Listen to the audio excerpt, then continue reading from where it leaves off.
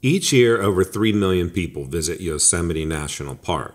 Some are simply passing through, viewing the landscape from their car, and hitting the big must-sees like the Half Dome or Yosemite Falls. But others, hikers, boaters, photographers, visit the park for recreation. With the national park encompassing such a massive area, it's no surprise that hikers and visitors easily get lost. There are over 750 miles of trails to explore, and some head out on their own while others go off in groups. Over the last decade, Yosemite Search and Rescue has performed just shy of 2,000 missions to assist visitors. But not everyone returns from the trails. According to the National Park's Traveler, there have been over 30 unsolved missing persons in Yosemite National Park since 1909. F.P. Shepherd was the first person to vanish in Yosemite with no known outcome. He was reporting missing June 17, 1909. Shepherd was last seen at or near the Glacier Point Hotel, an 80-room hotel overlooking Yosemite Valley that was later destroyed by a fire in 1969. He was an immigrant and jeweler from England, residing in San Francisco. It's said that Shepherd was heading for Sentinel Dome on June 17th, a large granite outcropping with very little shade along the hike. Sentinel has views of both Half Dome and Yosemite Falls. Several accounts note that Shepherd had companions, but there's some disagreement over exactly who accompanied him. Some claim 2 young women went along. Others say that he left with a party of tourists. Either way, fog rolled in, and Shepherd's companions turned back, leaving him to hike alone. He never returned. Over the course of 4 days, the U.S. Cavalry searched for Shepherd with bloodhounds. Eventually, the search efforts were called off as fog made it hard to continue on. F.P. Shepherd's remains have never been found, and there's a lot of speculation around the fog, which seemed to appear in quite a few missing person cases. Whatever happened to Shepherd, he was the first in a long line of people who have gone missing at Yosemite National Park.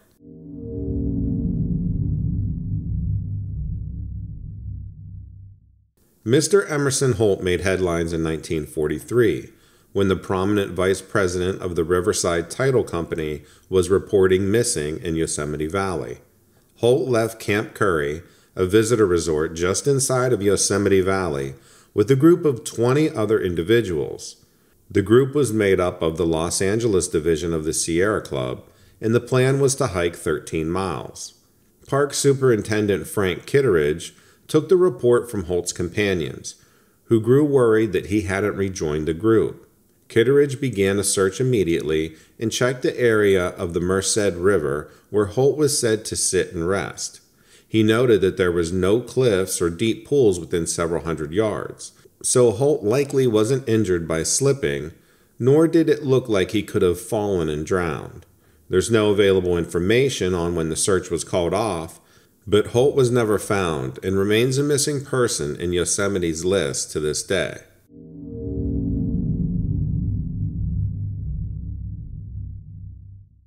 Unfortunately, Kenneth Klein and his companion John Gunn were shortly added to the list of Yosemite's missing mysteries. Both young men worked as summer salesmen at the Chevron Yosemite Lodge and planned to hike from Camp 4 to Eagle Peak. They also planned to meet a minister who would be hiking the same area at the top of the peak before they headed back. It's obvious from various accounts that both young men had every intention of returning to the lodge. Gunn had a late shift starting at 11 p.m. that night. However, their roommate Greg Jackson would later report that they never came back to the tent. The next day, on July 29th, neither man showed up for work. As Jackson made authorities aware that Klein and Gunn hadn't come back the previous night, the search teams were deployed.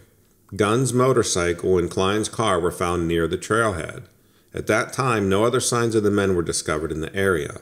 Search efforts continued until August 5th, the same year before they were called off. Then, on September 4th, a body was found in a deep pool above Yosemite Falls, in a nightmarish situation of 2 young brothers. The badly decomposed body was discovered as they hiked the area. As reported by the Madera Tribute, a team of 8 rangers, as well as a helicopter, worked on recovering the body. Despite clothing still on the body, khaki shorts and tennis shoes, a positive ID was never made. Gunn's father was asked to try to identify him, but he couldn't. Authorities also checked dental records, but no determination was ever made on whether the body was John Gunn's or Kenneth Klein's. There's a chance that despite the coincidence of time and place, it maybe belonged to someone else entirely. In 1968, a report written by park ranger Steve Hickman detailed the situation and the analysis of the findings. In this report, Hickman identifies that the body was John Gunn's, although this was never been publicly stated by authorities. Hickman noted that this area is off-trail and dangerous during spring and summer due to slippery rock, due to the spray from the falls. His assumption was that the men were trying to cross the Yosemite Creek and slipped in, easily swept away with the current. Additionally, Hickman states in his report, it is evident that the party exercised poor judgment based on inexperience. But there are still so many questions. Was the body ever positively ID'd as either John Gunn or Kenneth Klein? If it was, what happened to the other companion? And where did their body end up? And if the body belonged to neither Gunn nor Klein, their disappearance in Yosemite remains a mystery.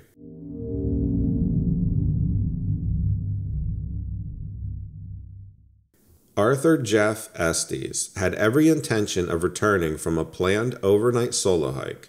He told his friends he'd be hiking back the following morning via Snow Creek Trail, noted to be a grueling hike that offers amazing views. Estes' plan was to spend the night at May Lake. He set out on May 24, 1976, after getting dropped off at May Lake Road, but was never seen again. Estes was 25 years old, described as 5'10" and 165 pounds with thick hair and a mustache. There's absolutely no clue as to what happened to Jeff Estes, but what makes his disappearance even more interesting is the location he went missing in. This area in Yosemite National Park has 3 other missing persons associated with it: Timothy Nolan, Stacy Arras, and Park Ranger John Blevins. Both Noah and Blevins had wilderness experience, so it seems odd that they tripped up somehow. Their bodies were eventually found, but Arras still remains missing to this day. A 4th mystery man also turned up in this area in 1968, only a few years before and 1 mile away from where Estes would go missing. The mystery man has never been identified, but this body was pulled out of a crevasse. Strangely enough, the mystery man lacked the expected blunt force trauma injuries and breaks or fractures that a fall down a crevasse would cause. Whether there's a logical or borderline paranormal reason for people going missing here, it's obviously a dangerous area. Hikers who were in the areas in the 70s have stated that even back then, the trail Jeff Estes took was well worn and well marked. So how did he simply disappear into thin air? Did he step off the trail to take in the view? Or is there something more sinister going on here in this area of the park?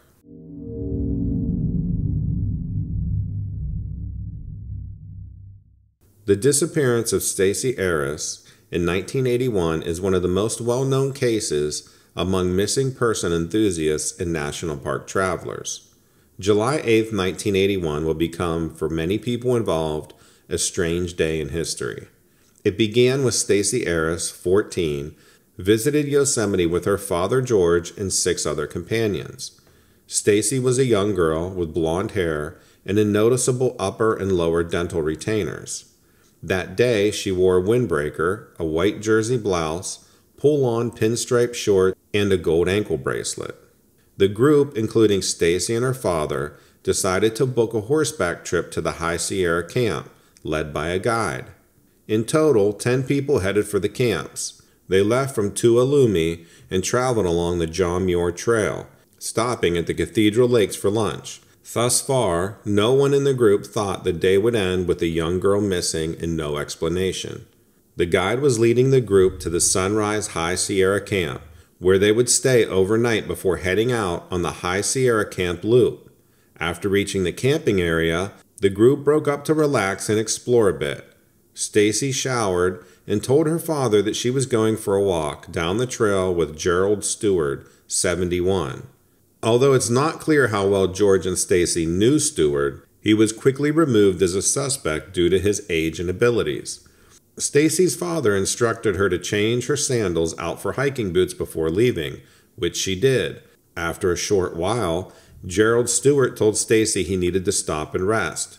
The guide would later confirm that Gerald sat down on a boulder as Stacy walked away from him. The two men were the last to see Stacy Arras alive and well, continuing on her short hike. The trail Stacy followed went down a granite hill toward a tree line surrounding the lake. Stacy was interested in taking photos of the lake with her Olympus camera and was only planning on being gone for a few minutes. When it became obvious that something happened to prevent her returning, a search of the area began.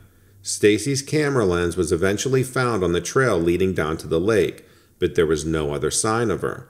The formal search, including helicopters and hundreds of people, never turned up any clue on what might have happened to her. The search lasted for 9 days. In an article from the McClatchy News Service, National Park Superintendent Robert Binawise stated that Stacy Arras just seemed to have disappeared. Other park officials insinuated that Stacy may have walked off intentionally, as she was having trouble at school and home. However, her father and park spokeswoman Linda Abbott doubted that theory, as they both believed Stacy wouldn't have tried to leave in sandals. She knew better than to hike long distances in poor footwear. The disappearance of Stacy Arras struck the California community hard. Several newspapers and news outlets continued to report on the case regularly, noting that nothing significant had been found over the course of months. To this very day, loyal followers and amateur investigators ponder what may have happened to the teenager. The mystery of Stacy's disappearance looms large in the history of Yosemite National Park. After all, it's not everyone disappears in plain sight.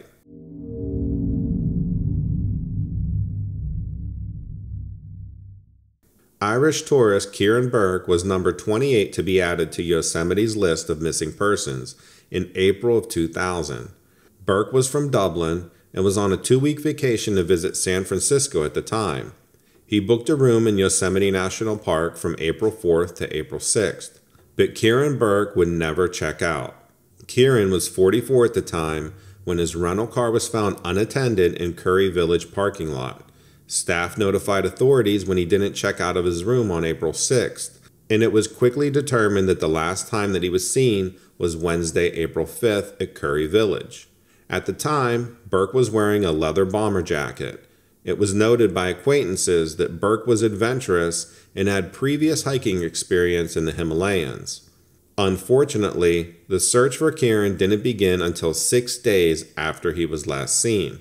Although some media sources note that Kieran was planning to go for a hike, there's no other information to support that statement or hint at where he might have been heading. Of course, it would make sense if the Dubliner decided to take a day hike while visiting the park, especially with his background in hiking. But no other hikers or visitors reported seeing him on any of the 800 miles of trails in the park that day or any day after. Lorcan Burke, Kieran's brother, eventually flew to San Francisco to join the weeks-long search. Although a spokesperson for Yosemite National Park asked that anyone with potential video or photo evidence of Kieran come forward, no evidence was ever turned in. The website Missing Irish People notes that Kieran is married and has 3 children in Ireland. All his relatives are very distressed about his disappearance. He remains missing to this day.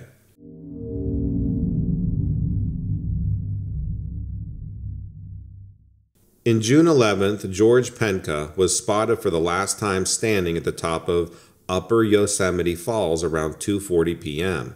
On June 17th, a Friday, George Penka went hiking with about 20 other people from his church group.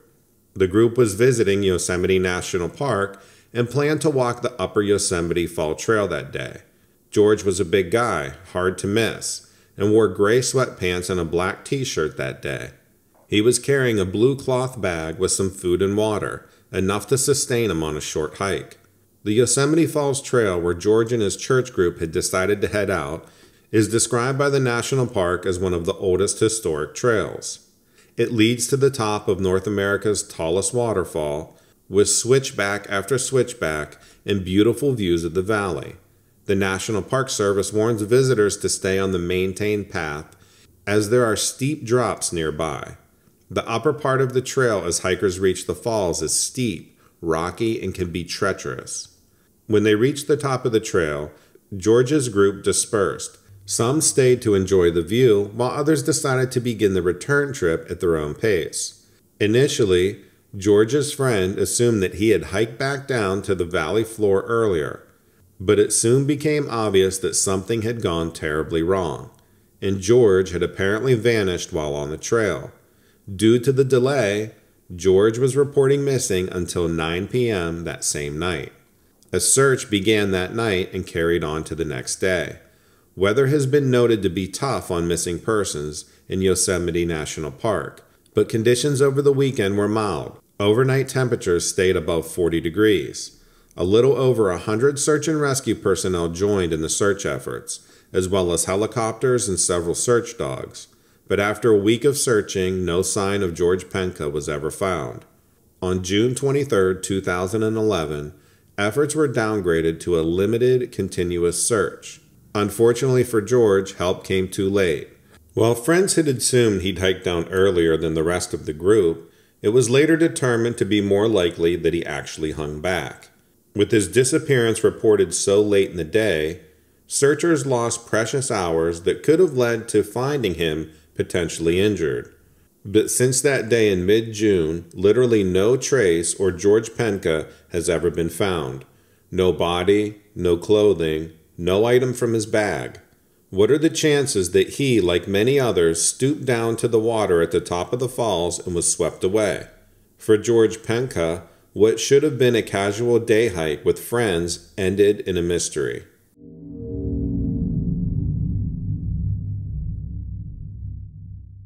Yosemite National Park last released their list of unsolved missing person cases in March 2017. But since then, several other hikers have gone missing in the park's boundaries. While some have been found, Richard Judd is not one of them. As of posting this video, Richard Judd is still missing. Judd, who is 69, was last seen on July 25, 2021. At the time, Judd and a partner embarked on a day hike from his camp near Lower Merced Pass Lake to Red Peak Pass. Although this is a short hike of 3.5 miles, it's not unlikely that Judd may have become lost in the wilderness area surrounding the trail. Judd was wearing a blue shirt, gray pants, and carried white trekking poles to assist him. He stopped to refill his water and was separated from his hiking partner. He had not been seen since. The search for Richard Judd coincided with the search of Joel Thomazin, 31, who also went missing in Yosemite while hiking alone on September 6, 2021. Joel Thomazin initially planned to solo hike from the Hetchy to Lake Eleanor, and then back with a return date of September 9th. But that day came and went, and his family quickly reported him missing. He was last seen September 6th by a park ranger. Thomazin's family noted that he had an extensive array of hiking equipment with him, including a hammock, camelback, collapsible sink, kayak, collapsible camp stove, and more. While Thomazin might have been prepared for sudden misadventures, the belief he simply extended his trip wore off quickly as searches continued. 2 months later, in November 2021, Thomazin's family held a memorial service.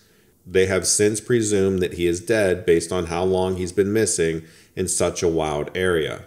While his family still hopes that there's a sliver of a chance that he is still out there, Joel will likely be declared dead in the state of California.